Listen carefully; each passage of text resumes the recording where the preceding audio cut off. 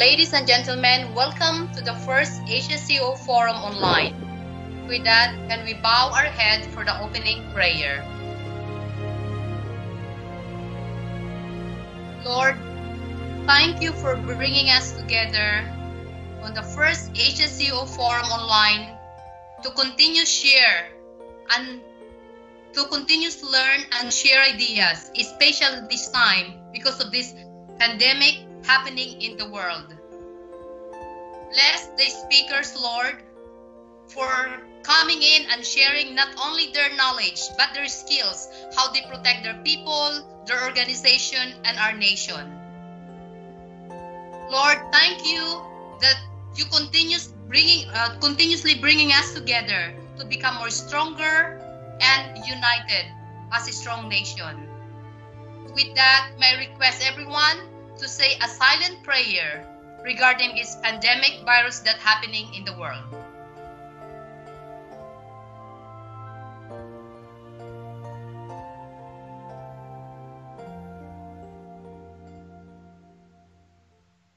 Lord, hear our prayers. Amen. Now, it's our Philippine National Anthem.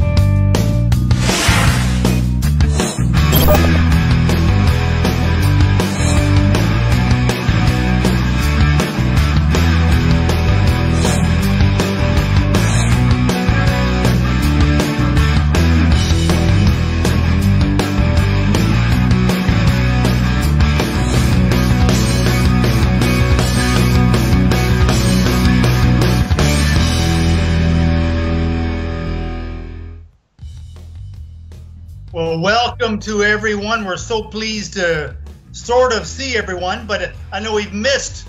We used to have our people with us from across the country on a regular basis, and it was always so nice. So it's been really hard to be apart and to be cloistered like we all have been the past little while. But it's a special time, a special and difficult time. I mean, never I thought in my life I would experience such a global pandemic like what we are going through before. It seems to be a once in 100-year situation that we have a crisis like this, and it's so interesting. So it's a crisis, so we have to be careful. So we're really glad to have everybody, and we can talk about what we're going to do. So some people are worried about the future. We want to make people feel good that the future is going to be okay. But there's things that we can do now to make things happen. So I'll just point out our speakers. We're just so lucky to have some really nice people involved. So first of all, I'll welcome Eric Kaufman. He is Senior Vice President of the Asia Pacific region for IBEX Global, a very major employer here, of course. Next, we have Jovi Hernandez, the Senior Vice President of PLDT and Smart Enterprise, and he's keeping our very important telco connections, our only connection to the world these days, working. So we're pleased to have him with us. Next, we have David Elmerall. David is considered one of the nation's, or maybe even the nation's, most important tech leaders. And he's going to have some really interesting things to share about Stay Safe, his world-leading COVID protection tool, mobile tool. And lastly, General Guillermo Aleazar is here with us, looking very immaculate, I gotta say. Just a short background, but yesterday when we had the dry run, we were just in more casual clothes, but because of him looking so immaculate, we all put on jackets, so I hope everybody is happy with that. But he's overseeing 77,000 people across the country, many of them armed, as the commander of the Joint Task Force COVID Shield. So we'll get going. Our first speaker, Eric Kaufman. Eric Kaufman has been a big promoter and lover of all things Filipino for the past many years, and ran a large operation, his company here, Ibex Global, and made quite a name for himself because of success. He's received a big promotion, so now running the Asia region, but still based here. He's also board member of the Call Center Association of the Philippines, representing 80% of the nation's industry, employing more than a million people. He's also a guy that most people say gives the most hugs in the Philippines. So let's have Eric tell you all about his story. Please welcome Eric Kaufman. Richard, thank you. I appreciate the introduction, and so glad to be here. Let me first start off by saying that I'd be remiss in not thanking our frontliners across the Philippines. Those serving in the medical profession, trying to ensure the health and well-being of our citizens everywhere, putting their lives at risk, oftentimes. Amazing. And of course, our government officials, many of those working under the general, who you'll hear from shortly, doing amazing things and working tirelessly to protect us and keep us safe. And in the BPO world and in other industries who are deemed essential, those frontliners who are putting themselves forward and doing what they can to ensure that we have an economy to come back to, so that all of us have work to do and prosper from when this thing is eventually over. So to all of you, maraming salamat po. I want to kind of call back to the first few days of the ECQ and kind of think a little bit about some of the many heroics that occurred in those early days. We saw within the BPO industry in particular, hundreds of thousands of people turning overnight into work-at-home agents and employees with remarkable effect. And essentially now what we're seeing is the new normal is something that's going to continue to redefine itself over time. And I just cannot help but be very proud of how industry and associations worked well together in that period, despite the enormity and severity of the crisis that we're all enduring across the globe. The one thing, Richard, and we talked about this offline, the learnings that I think many companies have had as a result of this are numerous. One of the things I wanted to call out is the importance of relationship and network.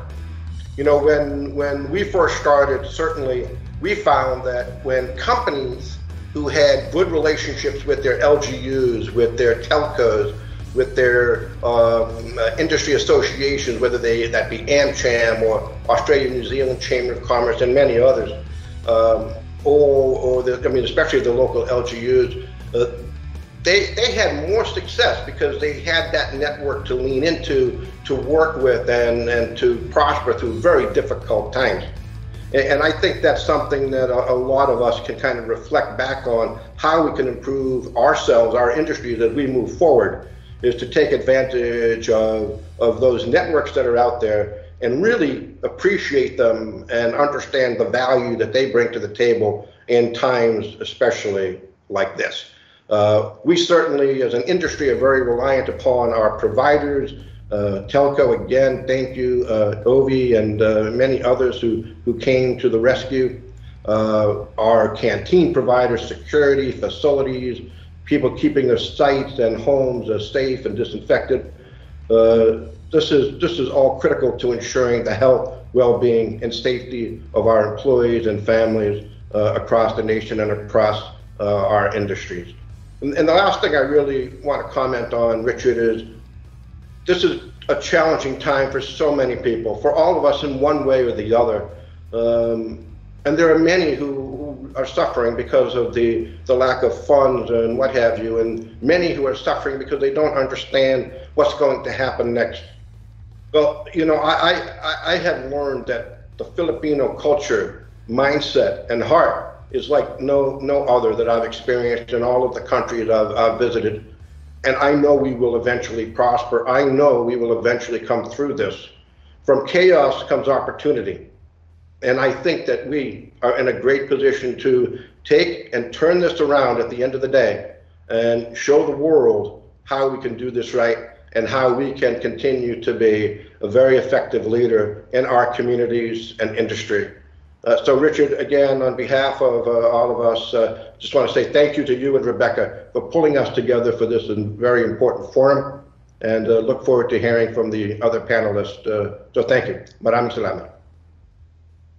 Okay, thank you very much, Eric. Yeah, please keep up the good work. We want you guys to be back growing and hiring people in short order. So I hope that's the case. Okay, the thumbs up is there. Okay, our next speaker, I'm so pleased to have him, Jovi Hernandez, the, I would say, high-flying Senior Vice President of PLDT and Smart Enterprise, the business groups. And, you know, I keep saying many people think that our internet and phone connections keep running kind of by magic. You know, maybe there's ferries that keep it working, but I can tell you there's a lot of people involved. So Jovi has multitudes of people at locations across the country working as what I call virtual prisoners. He's got them, you know, to keep these things live, working in not the best circumstances, but sacrificing. So, and I gotta say, I'm impressed personally at how well it has all worked. It's probably the only thing the media hasn't been screaming about is our telco connection. So I want to say hands up to you and your people, Jovi. So I won't go on. Let's have Jovi tell his story. Please welcome Jovi Hernandez of PLDT Enterprise. Thank you so much, Richard, and pleasant good afternoon, everybody. You know, the PLDT Group's efforts to be one with the nation and contribute to the welfare of both our consumers and our enterprises, I think, has been quite documented in social media and in the press. We have provided connectivity and hotlines to critical government agencies such as DOH, DOTR. We have medical centers and hospitals like RITM and the PGH. We've been working with LGUs. In fact, I remember one of our crew sent a picture wherein they were having coffee with Mayor Isko Moreno of Manila at 1 o'clock in the morning after doing some work in Manila. And we've also worked with Cebu nationwide. I mean, there's free Wi-Fi in quarantine areas and COVID hospitals. We've been working very hard to provide free access to COVID-19 tracking websites, payment extensions. In fact, I think it was yesterday where we've announced that all of the bills for PLDT in terms of the homes will now have a 6-month credit arrangement. Everything that we can do to make things a little bit easier for the nation we're trying to do. But what I wanted to share with you this afternoon is how this whole Bayanihan spirit has manifested on the ground and behind the scenes to make sure that everyone in the country can continue to keep in touch with each other and essential businesses can continue to operate. You're very correct, Richard. I think this is the first time I'm having multiple online meetings every single day. And I think it's more tiring now because at least in the office, there's a break for you to transfer offices. Here at home, I mean, it's online meetings upon online meetings. So it's a really challenging time as well. But times like these bring us back to the basics, wherein we deliver our services, especially for those who are battling this pandemic in the front line and keeping the economic machinery online and available. Our focus, which has been my own personal driver, is that we have seemed to focus our business metrics and revenues, our focus on business metrics and revenues has shifted very drastically to service. Servisyo muna para sa kababayan at sa bansa. And we've always taken on a relationship approach with our customers, something that Eric has mentioned. It's not about just making a sale. We want to make a positive impact on every single business and on their operations, especially now.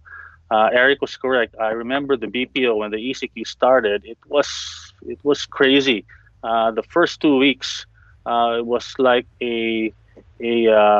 a war zone when everybody had to enable work from home for a lot of their employees. And from our perspective, we've never had that experience in the past. We've been able to we've managed to deliver tens of thousands of work from home connectivity devices in just 2 weeks, and that has been unprecedented.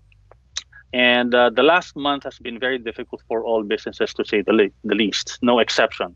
But personally, I continue to find the strength and be inspired by my own colleagues at PLDT. Each and every single employee has really espoused the call to be one with the nation by embracing their roles, not just in the organization, but the role they play in contributing to nation building at large. Richard, you talked about our lockdown employees. Our employees in various telecommunications facilities and data center facilities nationwide were also on lockdown when the ECQ was declared. These are the people who attend to calls, who to keep our networks running, who ensure that our data centers are up 24/7.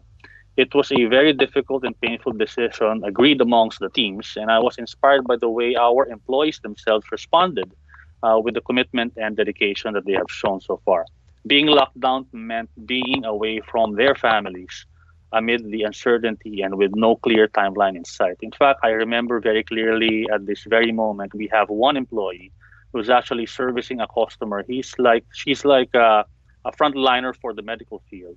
And she said during an online call, she felt very bad in a way because instead of her being a first responder for being in the medical field to her own family, she's actually away from the family and serving other people first. But she realized that it was needed for the whole country, and that was her contribution in terms of the Bayanihan spirit. We ensured the safety by implementing strict sanitation processes as well as stringent rules on the movements within these facilities. So it was really, while we have our own BCP processes, it was very important. And I remember Eric saying the resilience of the Filipino. It's quite an interesting time. They have online Zumba classes. They have Netflix nights. We provided them PS4 and Xbox. Some of them play Mobile Legends while on lockdown, which shows you really the resilience of the Filipinos that despite the crisis, we remain positive. Now, I'd just like to end, I'd just like to echo what Eric mentioned. Most of us know that the Chinese symbol for crisis has both danger and opportunity elements. And even the most seasoned experts are debating whether the recovery from this pandemic will either be V-shaped, U-shaped, or L-shaped. Whatever shape or form this recovery will take, we see this as an opportunity, but on a different kind of opportunity. This is an opportunity that is not just about progressing our business, but more importantly about deepening our relationships. Our chairman and CEO, Manuel Pangilinan, often says that technology is an equalizer of opportunities. And this belief is something that we have all taken to heart. At the end of the day, technology must be inclusive and improve the quality of life for each and every Filipino. So to all of our kababayans, I mean, nothing is perfect. Quite frankly, even us, we're also adjusting. What we can say, if there's anything wrong with the connections that you have, I'm online. I'm sure my number is out there. Just call me. All of us have learned to be 24/7, and we'll be ready to help. So thank you very much, and good afternoon to all. Okay, thank you very much, Jovi. That's a fantastic story. So we'll look forward to hearing. Keep going. I didn't know about this 10,000 devices to the BPO industry because I know they were frantic on what to do. So So great work. I commend everyone. Okay, our next speaker, we have the young and energetic David Elmerall, the CEO of Multisys Technologies and one of the nation's premier tech leaders. So we're glad to have him. I know he hasn't been sleeping much, him and his people. They've been cloistered in their they have kind of a campus head office with all of their tech staff and so forth. But his company has quickly developed the nation's COVID reporting tool that's apparently well regarded and among the world's leading mobile apps. So pleased to talk about all of that. Please welcome David Elmerall, Multisys Technologies. Hi, David. Hi, Richard. Can you imagine that we are in a total lockdown now? So thank you again for joining force with us. When we encountered the COVID-19 pandemic, first thing came in our mind is how could we help? So we gathered some programmers just to make sure that we could do something. So we developed the StaySafe.ph. The intention of the StaySafe.ph is actually a digital Bayanihan platform that mobilizes people to report their health status, whether they're in good condition or experiencing mild symptoms or have a severe condition without revealing their identities, because we're quite concerned also on the data privacy. Actually, the reports are visible to the admin. We're able to sign agreement with the National Task Force on COVID-19. So we presented to them the solution, and after the 7 sleepless nights of our developers, we tapped 12 full stack developers to develop the platform.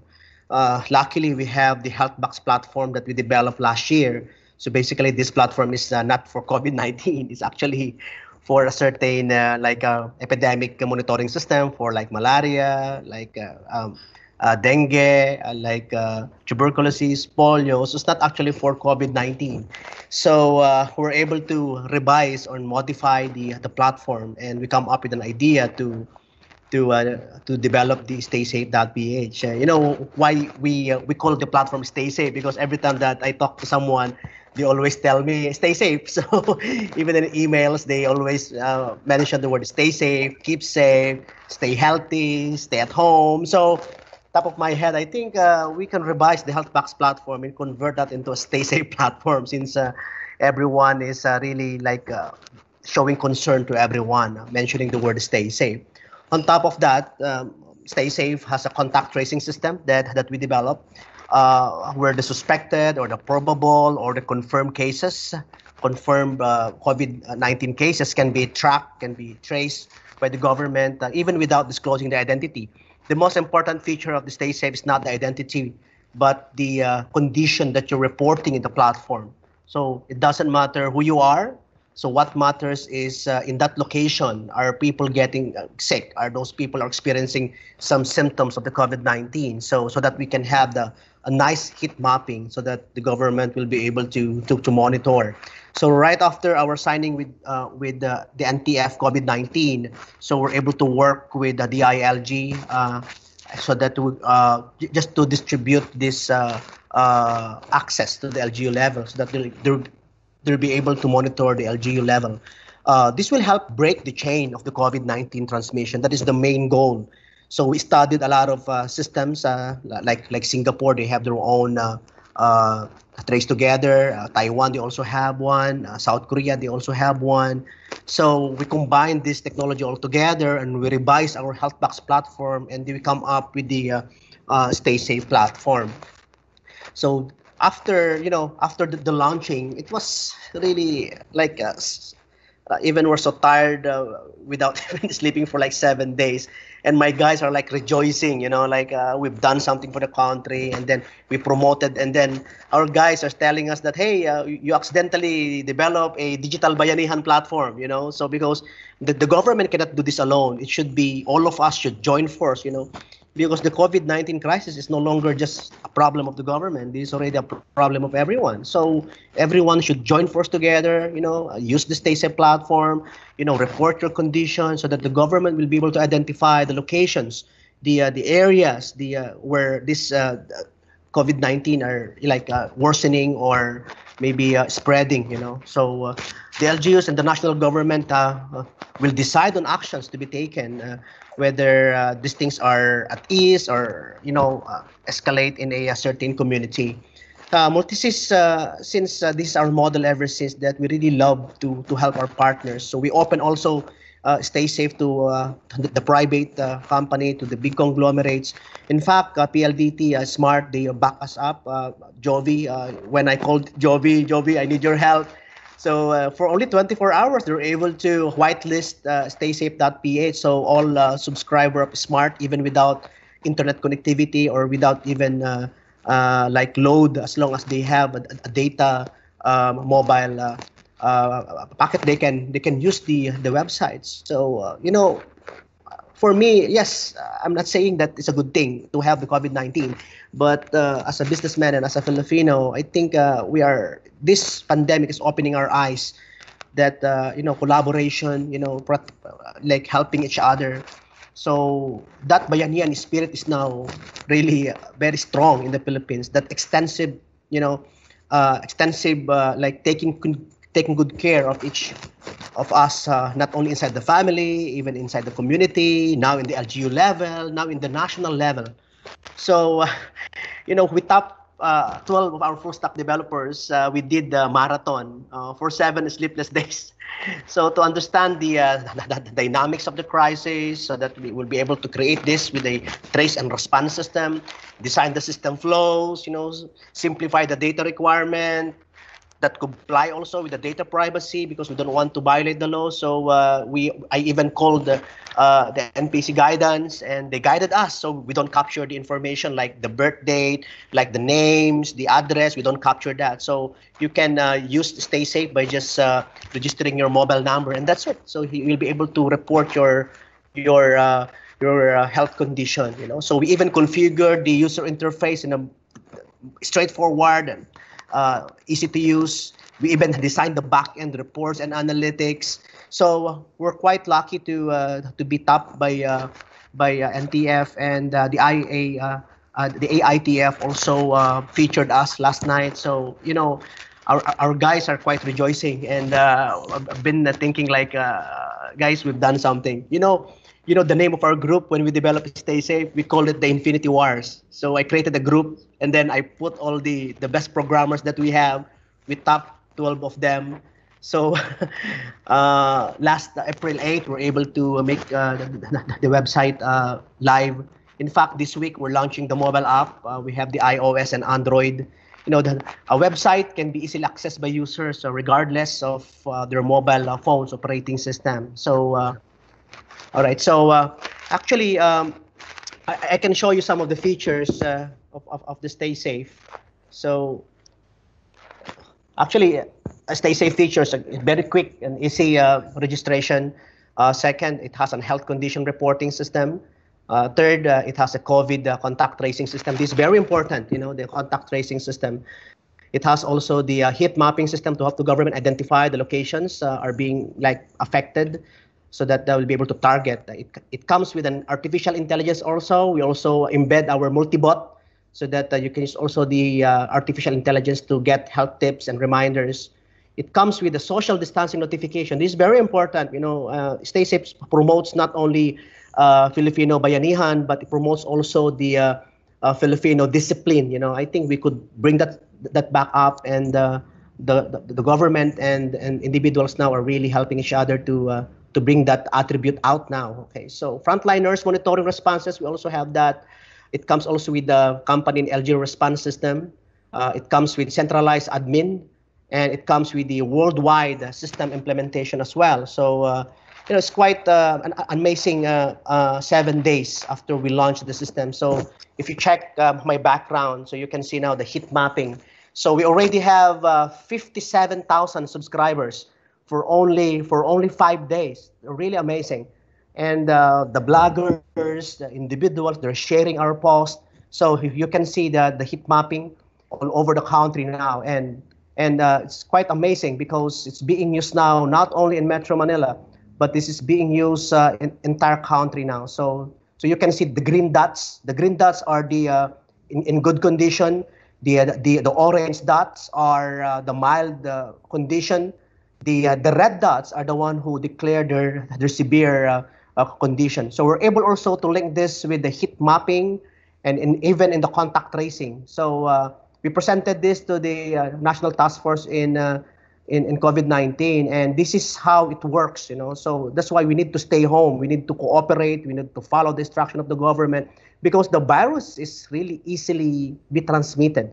So that's why the government did the lockdown because it's easy to transmit. So we even created a simulator so that you can see when a certain individual will go to a certain so it can easily affect a certain individual. So if this individual will go again to another individual, so the transmission is quite scary, because it's a virus. It can be in air, it can be by just touching him, by just your saliva, or just talking in front of him. So you can easily affect everyone. So the contact tracing is the most powerful tool that we develop so that the government will be able now to cut the chain. So our goal is we should help each other. All Filipinos, should help each other so that we'll be able to cut the transfer of the virus. And the best way to do that is to cooperate with the government. So we're able also to link this to the World Health Organization.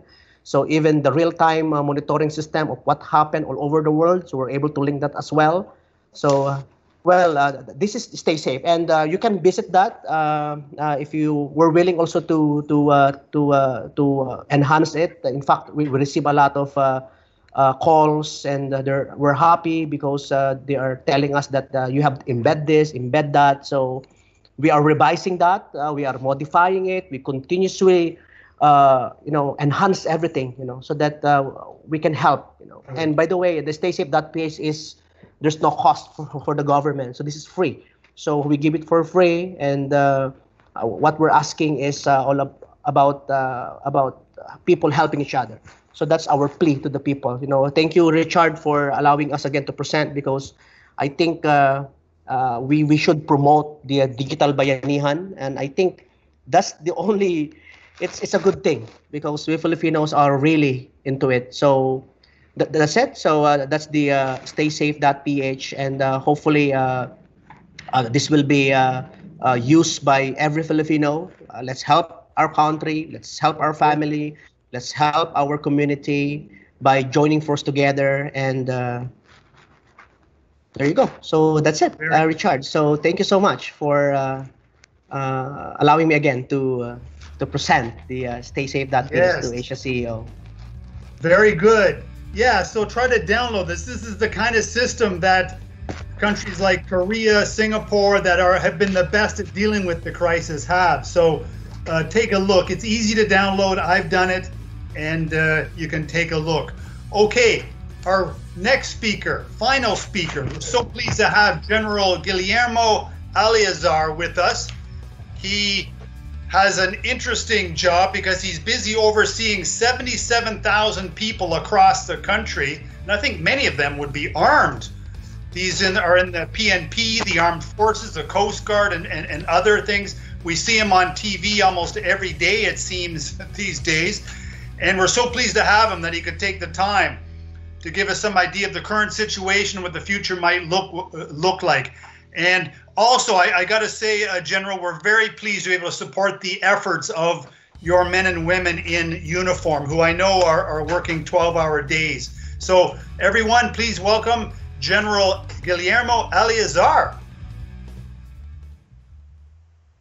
Good afternoon, everyone. First of all, I thank the Asia CEO Forum, Richard and Rebecca, our co-speakers and sponsors, for this opportunity to share with the public insights about our country's fight against COVID-19 in my capacity as the Deputy Chief for Operations of the Philippine National Police and as Commander of the Joint Task Force COVID Shield. When the implementation of the community quarantine in Metro Manila was approved on March 15 and was expanded 2 days later to include the entire Luzon under the enhanced community quarantine, the national government needed a consolidated effort to strictly implement the guidelines set by the Interagency Task Force on the Management of the Emerging Infectious Diseases, or IITF. It was then the Joint Task Force Coronavirus Shield, or JTF COVID Shield, was created, composed of the Philippine National Police, the Armed Forces of the Philippines, the Philippine Coast Guard, as well as the Bureau of Fire Protection. Its three main duties are to ensure that home quarantine, social distancing rules, and other guidelines set to prevent the spread of the COVID-19 are followed. Second is to ensure that only authorized persons outside residence, or what we call APOR, are allowed to go out, and make sure that non-essential travels are prevented. And lastly, to ensure unhampered movement of cargo vehicles.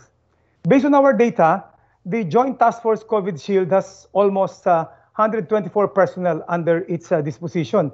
Just like what you have said, Richard, we have 77,113 personnel deployed, 65,000 coming from the PNP, and 12,000 from the Joint AFP, Philippine Coast Guard, and Bureau of Fire Protection. And we have a 47,000 reserve force that could be utilized. All in all, 112,000.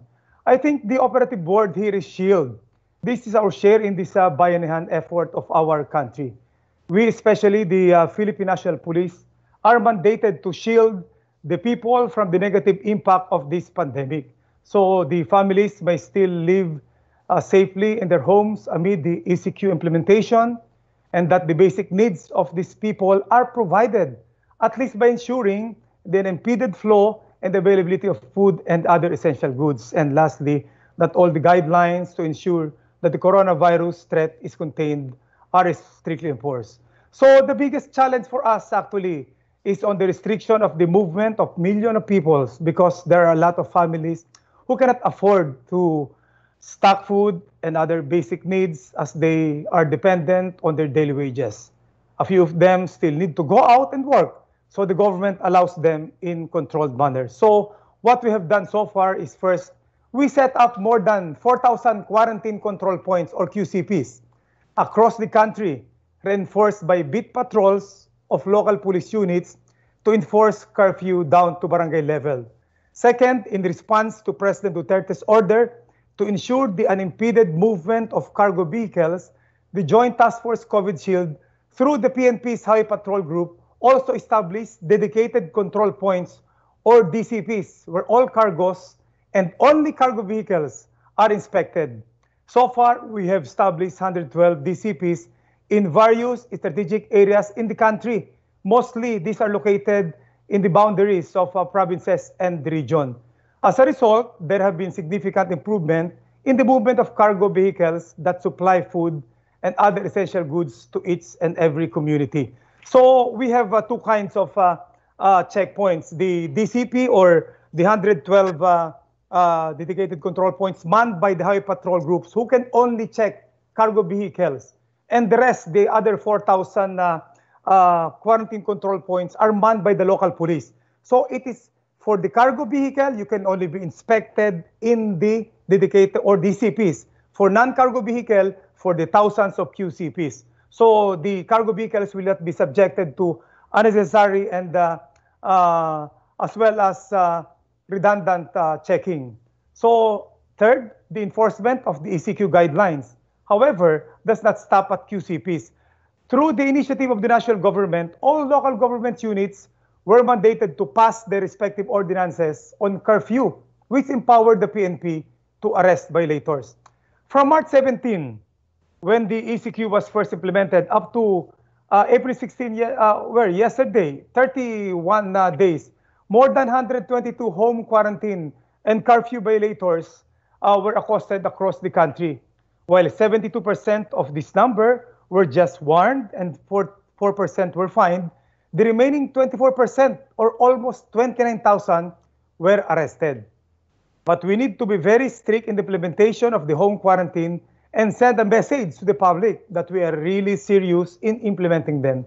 That is why, in coordination with our Justice Department, the electronic inquest or the online referral of cases through the use of apps with video call capabilities was launched and resulted in the immediate filing of cases against more than 6,000 violators. So we have online inquest, but we don't have online detention. That is why from the 6,000 violators, still a little over 3,000 are still in jail right now, and who knows when they can go out for bail. So for transportation-related violations, we have around 9,000 apprehensions in NCR and Luzon. And on the part of the PNP, under the able leadership of our head, PNP General Archie Gamboa, operations were also conducted against profiteers and hoarders, particularly of medical supplies like alcohol, face masks, and others. And as of yesterday, for the past month, a total of 709 of them were arrested, while multi-million peso worth of face masks, thermal scanners, disinfectants, and other medical supplies were also confiscated. Despite being busy enforcing the ECQ guidelines, normal law enforcement functions continue against criminals, just like what we talked Richard earlier. Believe it or not, your PNP operatives still continue to arrest drug pushers and users and confiscate multi-million peso worth of shabu and illegal drugs despite the threat of COVID-19. Nationwide, there was a 58% decline on index crime volume for the first month of ECQ compared with the month before that, as a result of the home quarantine and continuous law enforcement operation. Well, the biggest reduction was recorded in Luzon with 64%, followed by Visayas with 53%, and Mindanao with 48%. These index crimes actually are the 8 focus crimes that we are monitoring. These are crimes against persons and crimes against property. For crimes against person, murder, homicide, physical injury, and rape are for crimes against properties. These are robbery, theft, and carjacking of motorcycle and the four-wheel vehicle. And in all of these 8 focus crimes, in all the island groups, Luzon, Visayas, Mindanao, all went down. Well, logically, it is going down because we don't have practically economic activity and less people around. But we have to sustain it so that we can prevent social unrest. That's why we have to have this unimpeded flow and the movement of cargo so that this crime won't happen with the social unrest. So as early as today, we at the Philippine National Police and a joint task force are on the lookout for adjustments to be made to better manage these kinds of global crises in the future. The bottom line really is to keep our environment safe, orderly, and peaceful. We pray for every Filipino, our public servants led by the President, and everyone around the world. We will heal as one. And we would like to thank all the frontliners in here, the health workers, of course, the members of the uniformed service, the concerned, the dedicated government officials, as well as those who are part of the exempted essential personnel. We really salute you, and you will go down in history as heroes who have saved our country. And for the rest of the people who are staying at home, let's be patient. Remember that virus doesn't move. We move it. We stop moving, the virus dies. So sa ating po mga kababayan, manatili sa bahay para mapigil natin ang paglaganap ng virus at masagip ang maraming buhay. Thank you very much, Richard. Thank you. That is such a fantastic message and such a great speaker. The general is, but yeah, very good message. And we got to say, we really want to support our men and women in uniform. They're working 12-hour shifts, and you know how it is. Sometimes there's irate people who give them a hard time for just doing their job. And so we want to be sure that we can support them. So please, we got our questions and answers coming up next. So please watch this and start posting your questions.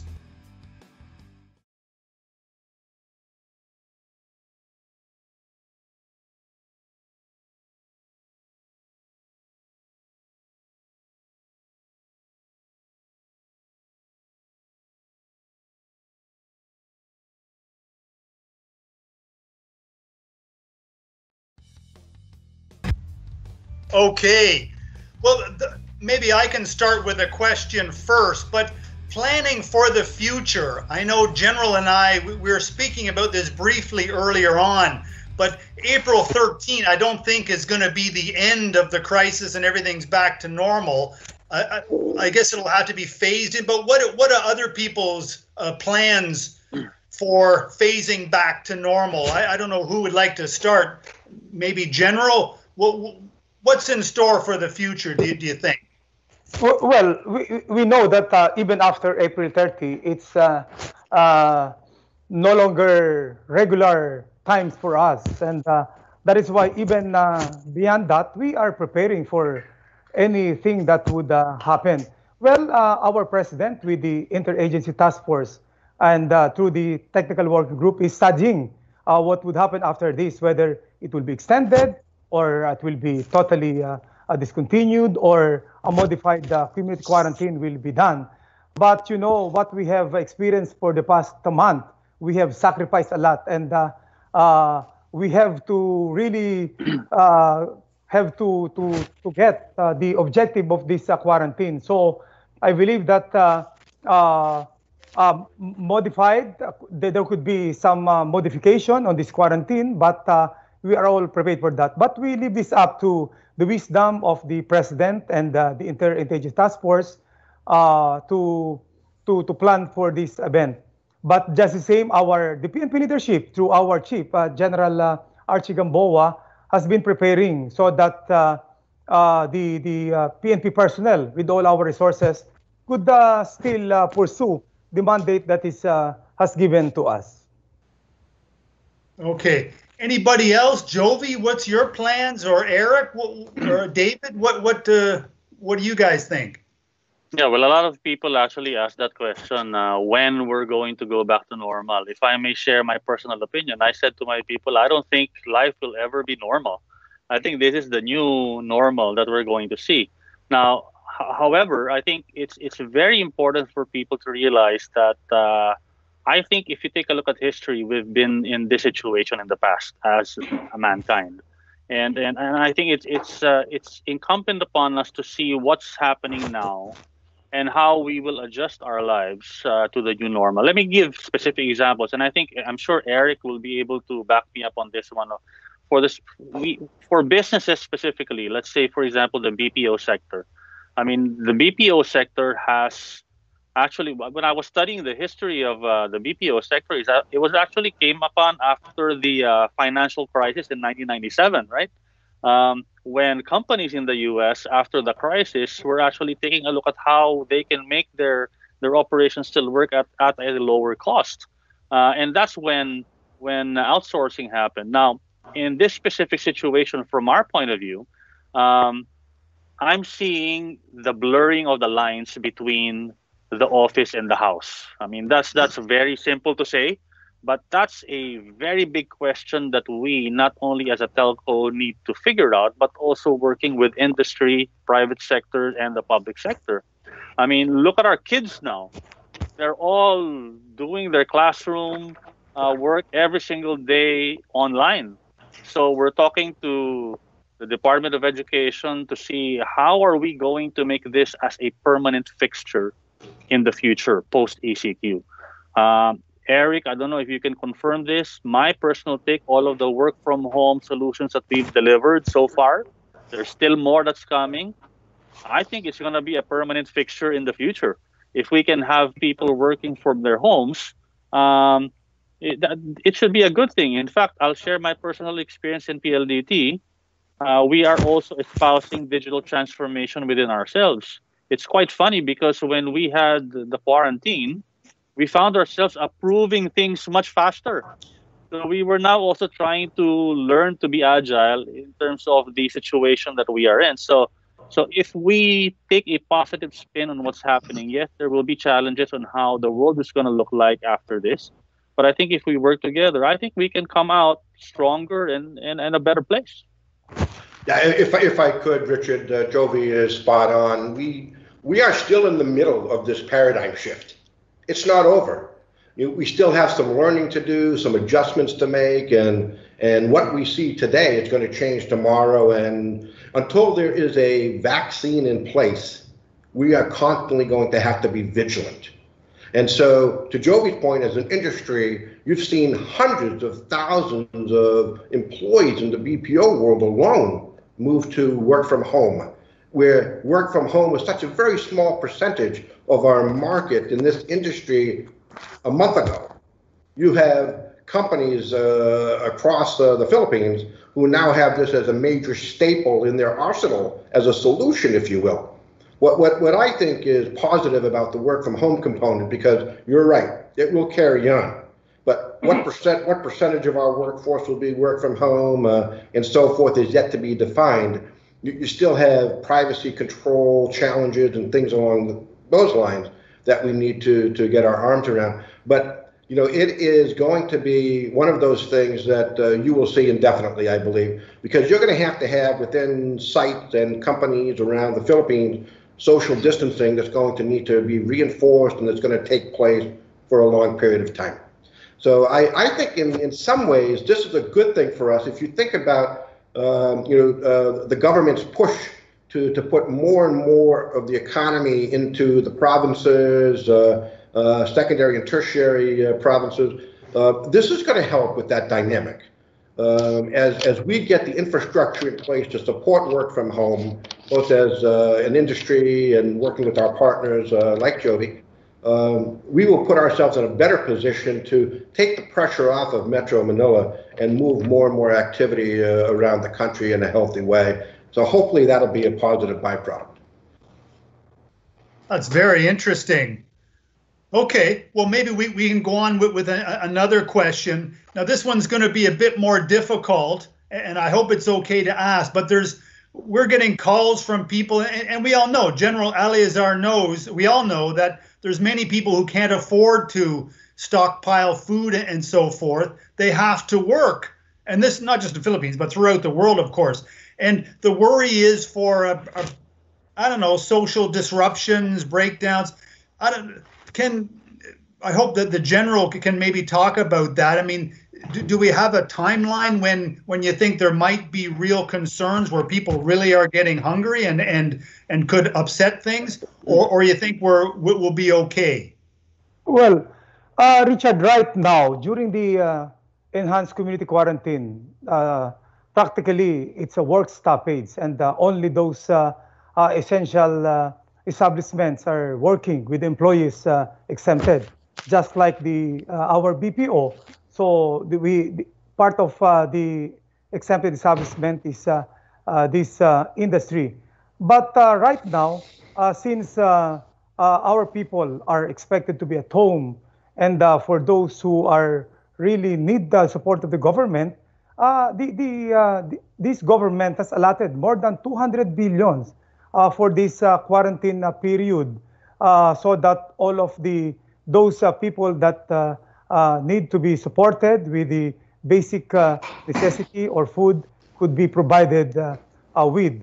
And it has to be done during this quarantine period. And that is why it will be different after it will be lifted.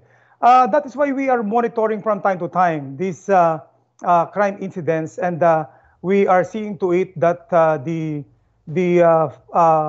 supply of food is very much continuing, so that food shortage will not be experienced, and that could lead to social unrest and probably other crimes for commission. So that is a very important for us. So as long as the government, the national and the local government units can provide the basic need of the people, and I believe that we can go through with this quarantine period. Anyhow, it's less than 2 weeks from now, and hopefully by that time, modification must be done, and probably other industries could be started to open, so that our economic activity will restart once again. Very good. I know Stay Safe. I saw there is a button to push, I want to help, because I know there's a lot of businesses and organizations that are trying to help, and many business people and individuals don't know where to go. Is that something you're thinking also too, David? Yes, Richard. So, before I will answer your question, allow me to support the answer of General Eleazar. Yes. I think even after this crisis, our life will never be the same. Business, lifestyle, and even the new norm will really affect a lot of things. Okay, but again, as General Eleazar told us a while ago, that when the government they're doing their best, and the private will join force together, I think even the shortness of food, even this like the logistics and the other necessities of each of the individuals, I think if we will be very more creative, and if we could bring out that Bayanihan spirit, I think we can survive this, and it can somehow bring more positivity. Like me myself, like Joby mentioned to us a while ago, that even we're becoming more productive, to be honest. In the IT, in the tech side, we're becoming more productive. So even Eric, I'm sure he's feeling that. Yes. He's becoming more productive. He's getting more clients. Of course, on the tech industry will be like booming, but the reason why there's technology is to make our life more easier. I think if people will now embrace this, like for example in the food industry, so we can do online delivery, we can do online payment, we can do with the help of PLDT also. People can work from home now. We can be more creative. And one of the example there, going back to your first question, is the Stay Safe. You see, Stay Safe is a very simple platform, but it can affect all the surrounding. Because as you declare your condition, as you tell to the government that I'm okay, I'm experiencing dry cough, I'm experiencing sore throat, I'm experiencing this symptoms. Now we are creating this digital bayanihan, okay, so that the other people like the LGU, the government, the barangay, the frontliners will be able to still assist you, okay, to like free consultation, or the government will immediately call you. You need to be tested with the COVID-19 testing kits, etc., etc. So I think there are negative things that can affect a lot of things, but there's a lot of positivity. But my point of view as a tech company is it's like we need to bring out the creativity. The creativity, to be agile as well, and we need to also now help. Like the other businesses, helping each other now is actually the best virtue that we could bring into the table, whether government or private joining force all together. So that's my my answer, Richard. Okay, super. Well, we have a lot of questions.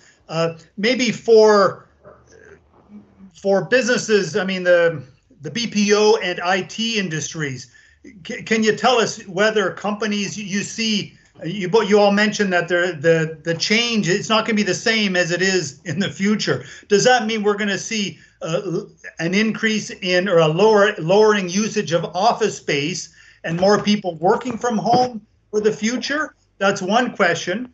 And the second is for Jovi, if so, is Philippines prepared or able to support multiple employees working from home? Do we have the infrastructure? Who'd like to go first? Well, I'll talk to the BPO side of it, Richard. Okay.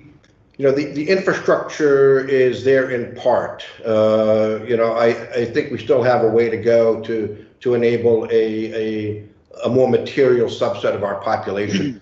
But relative to space, I think that's an interesting dynamic. I think you're going to see what we look for in space and offices to evolve in a different way. Because you're going to still need a place to go.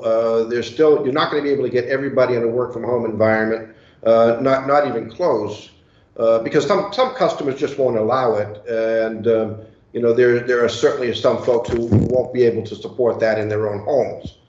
So we still need to provide gainful employment for them in an office environment. But the situation at work will change, it will evolve, and how we utilize space will evolve. We have to think about safety. We have to think about employees coming to work in a safe environment, being confident about that.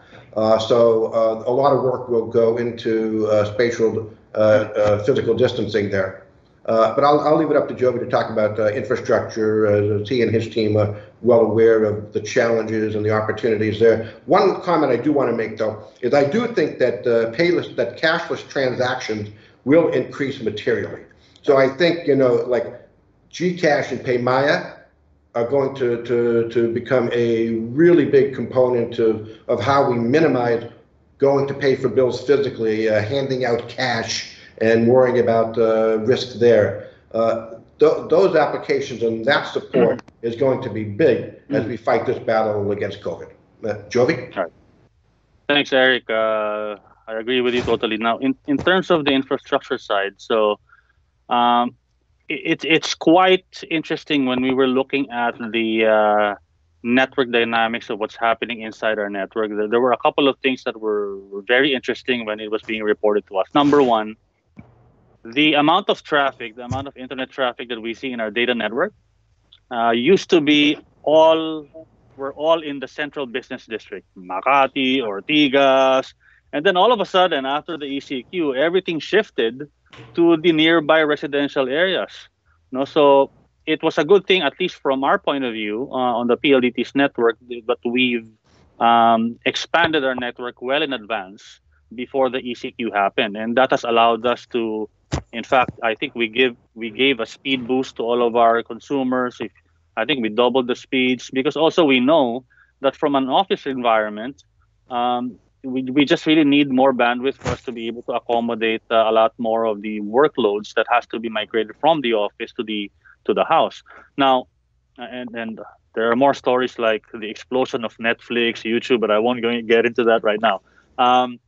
But that being said, it is not that easy to say that, yeah, we just need more bandwidth. It's a more complicated equation that we have to take a look at. What sites you're getting into, what servers you're accessing. In fact, we work very closely with YouTube and with Netflix so that they have what they call local caches in the country, because in the past, everybody had to access that all the way to the US and then go back to the Philippines for you to get to YouTube. Now we have local instances in our data centers locally. So when you type YouTube, you don't have to go to the US anymore. You just go within the Philippines. So there are a lot of things that we can do in order for us to be able to achieve that situation and say, yes, we can accommodate more home offices. Now, that being said, I think it's very critical for us to take a look at the recent history. I remember when I joined PLDT and then I went to Cebu after a couple of years, I even remember saying, what? We need 10 Mbps in the houses? You cannot finish 10 Mbps. And here we are after a couple of years having 50 Mbps in the house to enjoy all of your Netflix, all of your TikTok, whatever, and still it doesn't seem to be enough. So we are now trying to take a look at certain technologies that will allow us to compress data more efficiently. It's like a traffic system. You can't just expand the highways, right? That's why there are e-pass lanes, etc., so that we can actually take a look at how we can take a look at segmenting traffic better to be able to enable that. I'll give you an example: banks. The banking industry, when we looked at it, a lot of the workers from the banks should be able to work in the house, except that there are certain regulations, for example, that desktops, for example, or laptops cannot be brought outside of the bank. But there are certain technologies today like VDI. So VDI is just the layman's term is, I want to give, for example, a computer to every household in the Philippines. VDI is you have a TV, I'll just give you a keyboard, your CPU in your computer is in the data center. That's typically even the setup of BPO work today. But is there a way for us, therefore, to bring down the cost so much lower so that so that it will become inclusive? We can actually give more Filipinos in the country. And I think that's the revolution that needs to happen and we're studying that very closely on how we can bring down the cost, bring down the pricing. Again, as I mentioned, it will not happen overnight, but we are now studying industries, and Eric is correct. Even payments, we have to talk about payments. How about logistics, right? Eric and I, we were delivering our work from home devices. We also could not deliver, right? We had people who were not supposed to be delivering going into our own warehouses and getting the equipment themselves and delivering it to customers themselves. We had relationship managers who sent videos. They were being hosed down with all of these chemicals so that they are clean before they are allowed entry to any specific offices. So that's basically the Bayanihan spirit that Dave is talking about. A lot of ideas are out there, and I think there are a lot of viable ideas. We just have to keep on pushing for us to be able to enable that. Sorry for the long answer. Okay. Well, could I ask, there's a number of questions for General Aliazar. What do you think are some of the positive takeaways of the PNP in this situation? I know when we've been stopped for these roadblocks, they're always very polite, I got to tell you.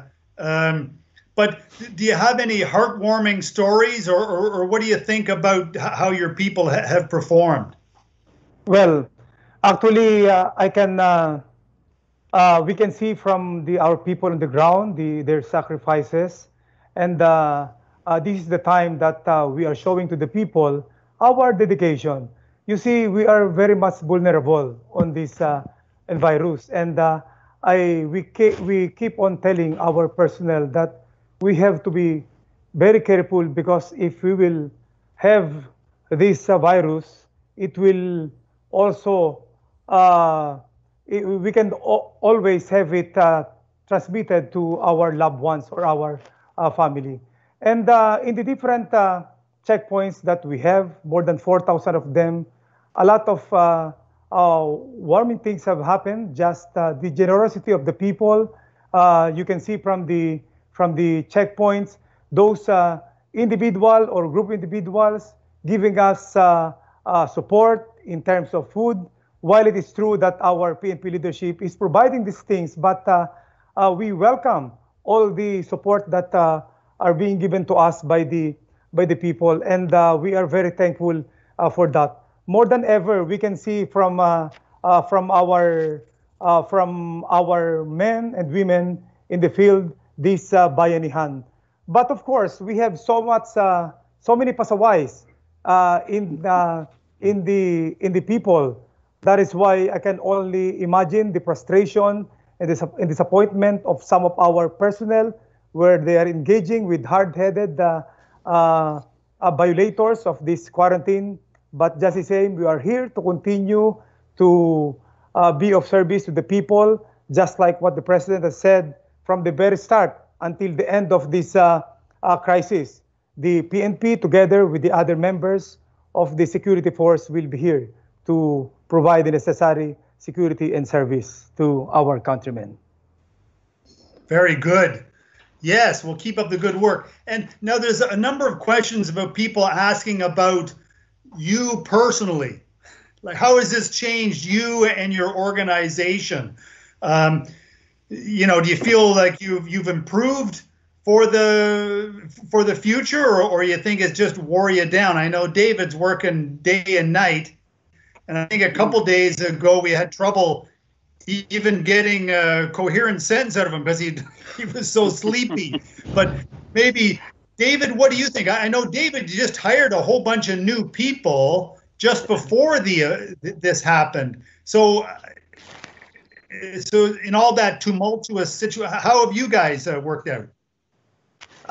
We're now busier than ever, Richard, and you know, that's why we even activated our human resources department to hire more people, hire more programmers, hire more full stack developers, because we're saving a lot of projects and inquiries, because everyone is like moving into digital services nowadays, and even the online services really going big, and even our e-commerce department is really they would like to expedite everything. Our e-technology, our e-business, our e-services, even our e-government. So you see, there's a lot of big change now that before it's easy to say that I will not use online services because I can just go there and do it. But nowadays, everyone is like, I should do it even I'm inside my home, you know. So I think in the perspective, in the perspective as a tech company, I think we're not that worried on the business side, but we're worried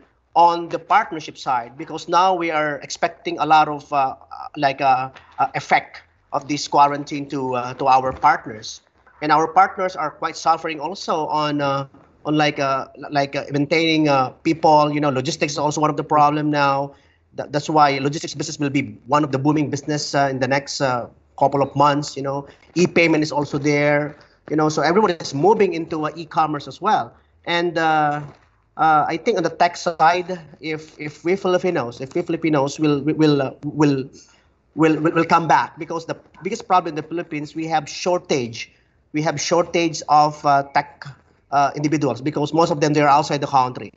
So now if these skilled individuals will come back, or you know they can even work from home, you know, I think we could expedite everything, especially in the digital transformation.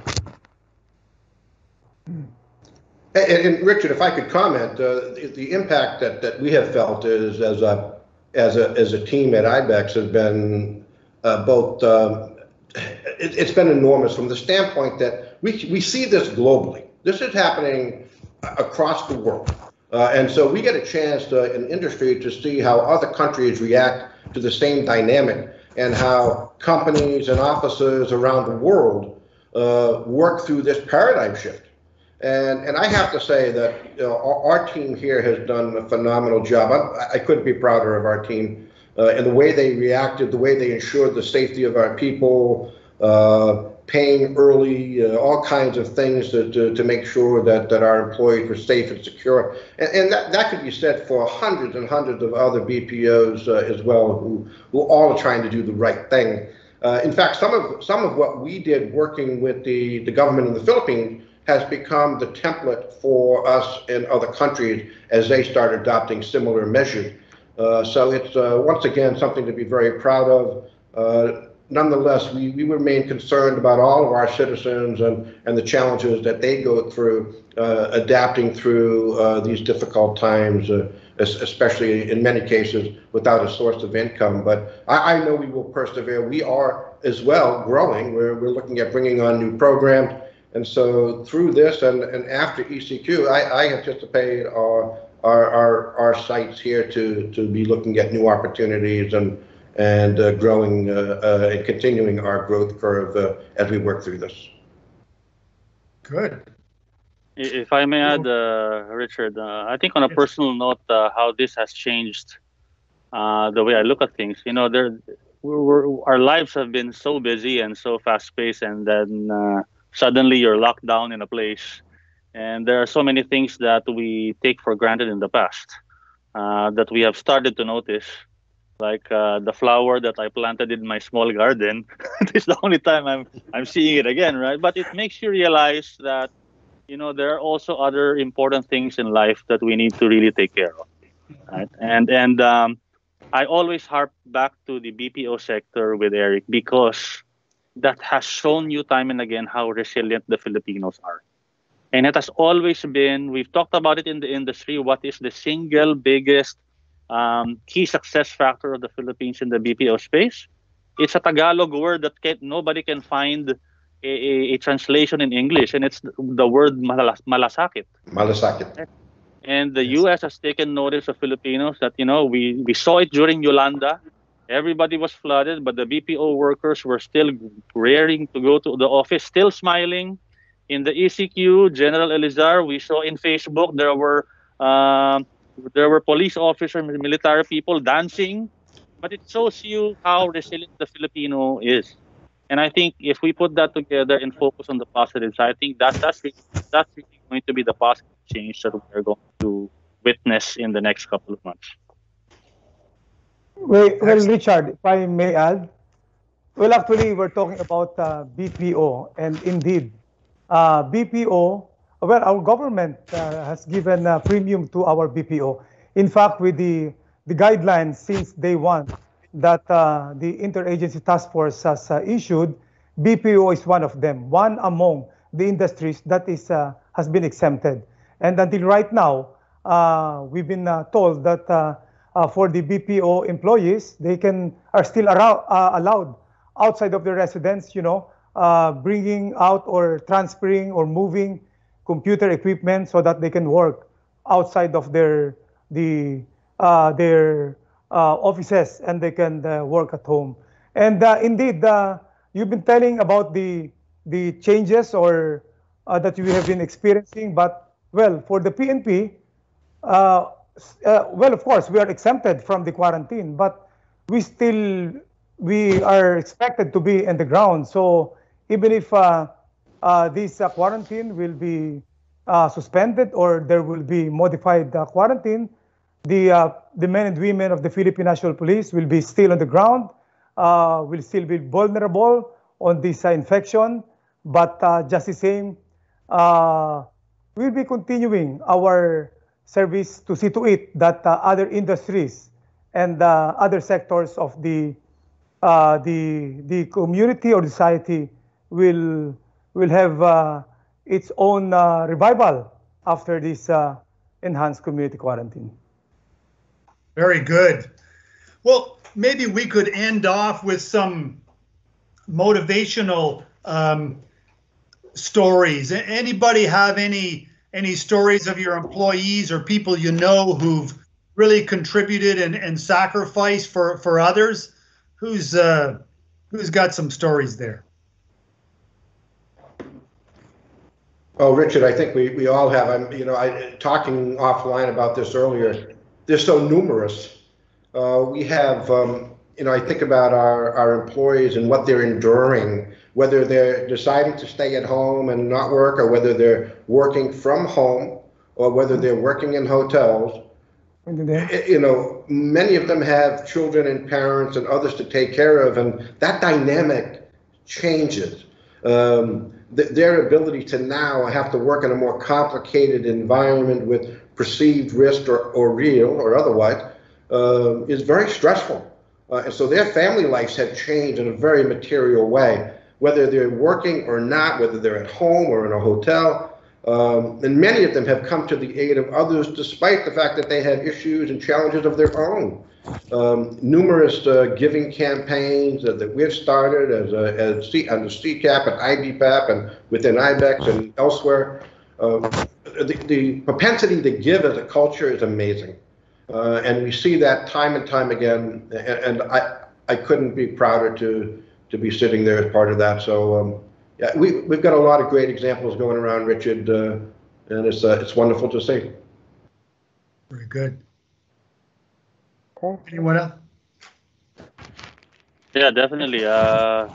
Thousands of stories out there. I'd just like to take this opportunity, Richard, to again thank the men and women of the PLDT group, EPLDT, and so many other companies, Kuro Technica, who are on lockdown, work from home, or are still in the field, or are still working in the office.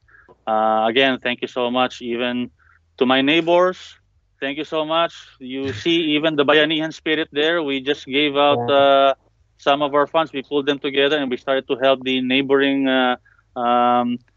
families near our villages. So the spirit is happening everywhere, and that keeps the positive spirit alive in me.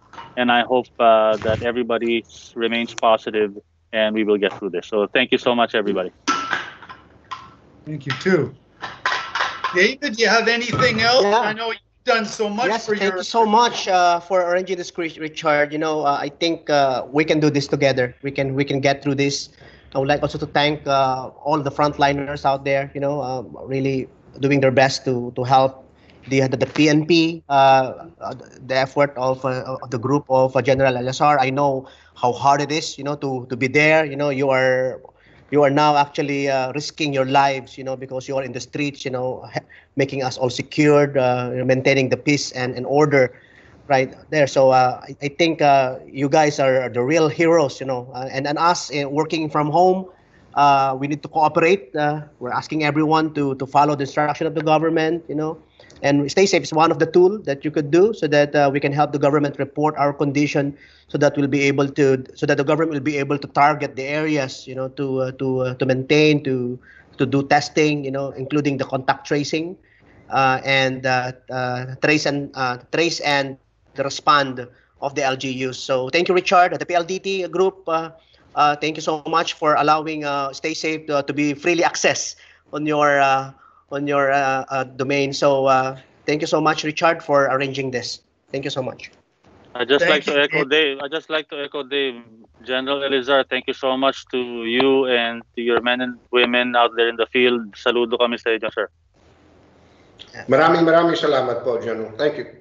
Yes, and for the general, maybe we could have the general make the closing remarks. But I got to say, yesterday, when we had a dry run, the general had to leave a little bit earlier. But we all talked about the work that the general and PNP is doing, and we're all very impressed. And I should say, as a professional, this is the first time we've worked with the general. But you see, he took the time to put a beautiful background behind him with the flag. He's immaculately dressed. He's just a fantastic example for all of us of professionalism. And Filipinos should all feel proud that we've got people like this, in senior positions. So please, I hope we're sincere. I'm not just saying that to be nice, but it's true.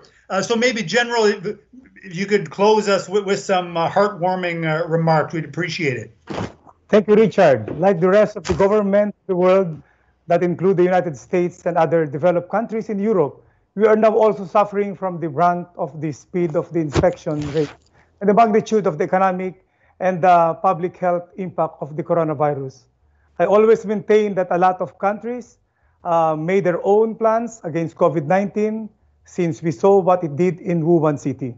But the fact that it turned into a global pandemic in a short period of time, well, clearly gives us an idea on the kind of formidable enemy we are dealing with.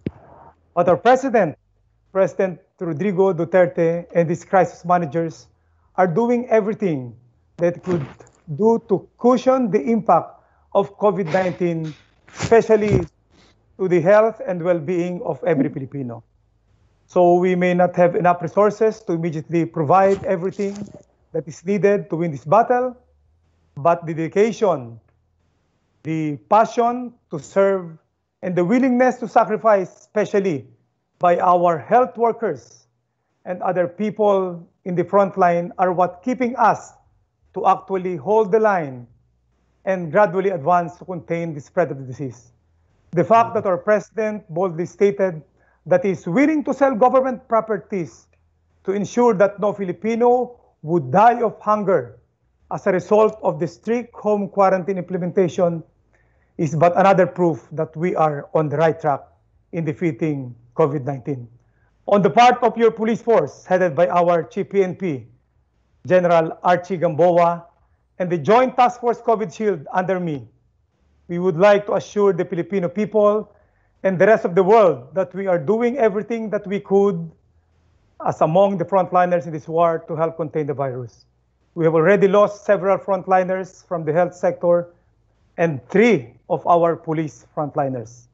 And we believe that the best way to honor their ultimate sacrifice is to make sure that their death would not be in vain by saving us, many Filipinos, from coronavirus infection. Maraming salamat po at magandang hapon po sa ating lahat. Thank you very much, General. And he made an excellent point. I know we have friends who are medical workers, and the sacrifices and danger they are taking on a daily basis is remarkable. And as we see in the news, there's so many doctors and other people dying. So it's really a crisis situation in there. So if we can all support them everywhere we can. And we really appreciate everyone being here. David, Eric, Jovi, General Eleazar. That was a fantastic session. We didn't know what to expect because it was our first one, but we really enjoyed it, and a lot of good comments I'm already seeing. So Jovi and his marketing people also were key in helping us. So really nice. We'll see you again. Look forward to seeing you in person, giving you a hug, and everybody else too. So please stay safe. both download it and be safe. And we'll see everybody in the near future. Thank you very much. Thank you, Richard. Maraming salamat po.